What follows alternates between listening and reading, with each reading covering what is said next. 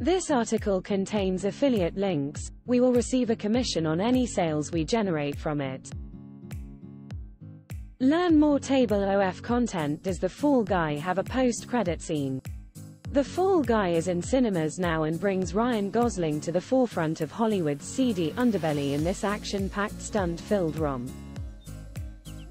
Taking on the role of Colt Seavers, the Drive star battles organized crime to clear his name while keeping intact the reputation of his director and lover Jody Marino. While we didn't love the movie, there is still a lot to dissect once credits roll.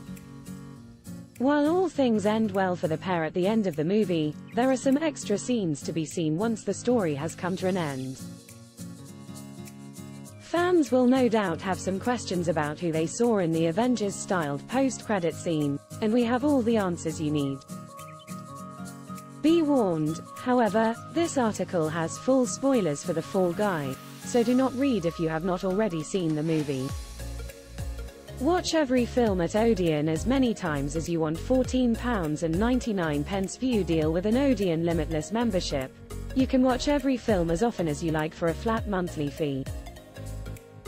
Not only that, but Limitless members also get access to screenings for unreleased movies as well as 10% off food and drink. Does The Fall Guy have a post-credit scene? Yes, The Fall Guy has two scenes that take place in the middle and during the credits. The first scene is a showstopper, as it returns to Tom Ryder, Aaron Taylor-Johnson, and Gail Mayer, Hannah Waddingham, just before they are arrested on the set of Metal Storm, but fans may have noticed something.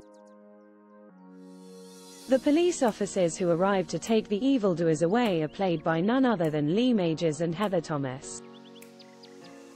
These actors are best known for playing Colt Seavers and Jody Banks in the original 1980s TV show The Fall Guy, of which the 2024 movie is loosely based on. This cameo is undoubtedly a great nod towards the original series, and also follows the trend of original series actors appearing in reboots, like Johnny Depp in 21 Jump Street.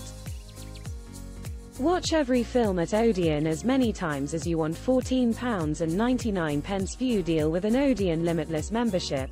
You can watch every film as often as you like for a flat monthly fee. Not only that, but Limitless members also get access to screenings for unreleased movies as well as 10% off food and drink. That isn't the only post-credit scene in The Fall Guy, however. After the story update comes to an end, viewers are treated to credits with behind-the-scenes shots of how many of the stunts were filmed and put together. The Fall Guy put an emphasis on stunt performers and how they are the lifeblood of many films. As a result, The Fall Guy practiced what it preached and showcased exactly how much effort was put into making the movie look and feel authentic within its stunts. Producer Kelly McCormick recently told Yahoo how these stunts were a main feature of the picture. McCormick said, "When stunt performers go into the job of being stunt performers, they want to do stunts, and there's times when you might do a fall down the stairs or get punched, or get hit by a car, all that kind of stuff. But in this one we did some such epic scenes that actually we were making dreams come true for those guys, and that was incredibly exciting. We had a world record in the cannon roll first and foremost. Those are hard to do, that's why they're called world records. Then, we had the jump over the crevasse, and then the high fall was Troy Brown's personal best. It just was so exciting to be able to be adding to their careers, and there was a lot of joy in that." The Fall Guy is out right now. Watch The Fall Guy as many times as you want at the cinema with an Odeon Limitless card. Get yours here. Watch every film at Odeon as many times as you want. £14.99 view deal with an Odeon Limitless membership. You can watch every film as often as you like for a flat monthly fee. Not only that, but Limitless members also get access to screenings for unreleased movies as well as 10% off food and drink.